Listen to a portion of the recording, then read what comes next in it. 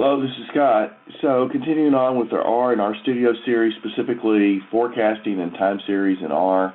Last time we covered a very powerful function, the ETS function, and this is all part of exponential smoothing within R. This time we're going to talk about forecasting, and next time we'll be talking about an introduction into ARIMA. Just to note, if you remember last time, this ETS function doesn't provide the forecast. It just provides the estimation of the models themselves. And today we're going to actually use the forecast function to create both point and prediction intervals. So if we go straight into RStudio here, remember this library is this FPP2 library is what we've been using. Okay. And then if you remember last time, we need to go ahead and estimate the models from last time. So hopefully you joined. And this was the models that we actually created into this fit variable here. And then what we want to do is we want to forecast. But a couple of quick comments before we do that, just so that you know. So the point forecast obtained from this essentially are going to be the median, because we've got a normal distribution model, and that the median is equal to the mean, obviously in the normal distribution.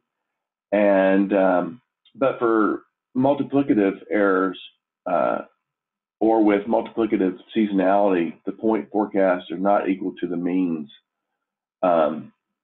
here. And we're going to use this, again, we're going to use this forecast function. So what does that look like? Essentially, it's going to be here. All right.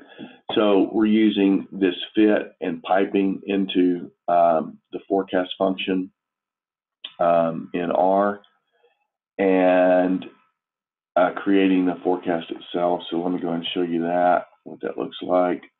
And here's the estimate. And by default, you get the 80% and 95% prediction interval within R. So big advantage here is that we can generate these prediction intervals themselves using this forecast command. Also, just to let you know, just to look at the full command itself and make a couple of just brief comments. And obviously, you can get this a lot of the detail in the FPP2 package. But you know, the object is what we're passing in here, which would be fit.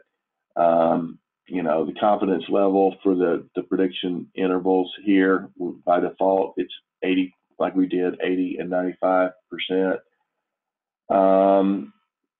There are a couple other estimates. You know, prediction interval equal true if you actually want that. Simulate. The prediction intervals are produced by simulation rather than just the algebraic formulas for that. What else? Fan. If it's true, so you can use fan plots here. We didn't do that. It's not done by default. And then we talked about lambda last time or time before. That's essentially the Box-Cox transformation parameter.